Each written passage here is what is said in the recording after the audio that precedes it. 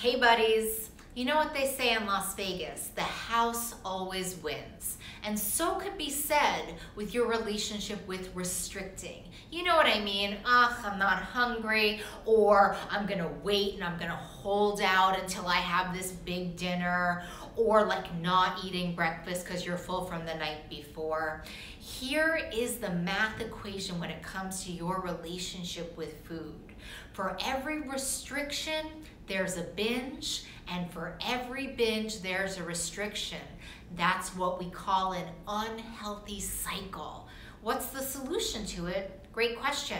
It's to regulate our meals. It's to eat 4 times a day, 3 to 5 hours apart, with a sweet little snack that really holds off your hunger for dinner. And that's how we keep a healthy and loving relationship with food and with ourselves.